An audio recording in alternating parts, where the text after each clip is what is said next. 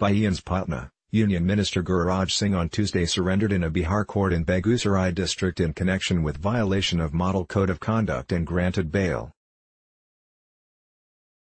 According to the police, Singh surrendered in the court of Chief Judicial Magistrate Tucker Aman Kumar. Singh, who is the BJP candidate from the Begusarai Lok Sabha seat, had made communal remarks on April 24 during an election meeting, where BJP President Amit Shah was also present.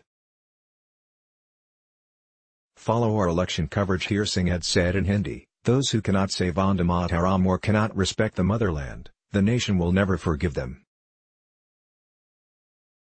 My ancestors died at the Samaria Ghat and did not need a grave, but you will need. Begusarai voted in the fourth phase on April 29. The poll panel, which had issued a show-cause notice to Singh last month. Taking suo cognizance, the Begusarai district administration had on April 25 booked Singh for code violation and under the Representation of the People Act for making controversial remarks against Muslims. Let's block ads. Why?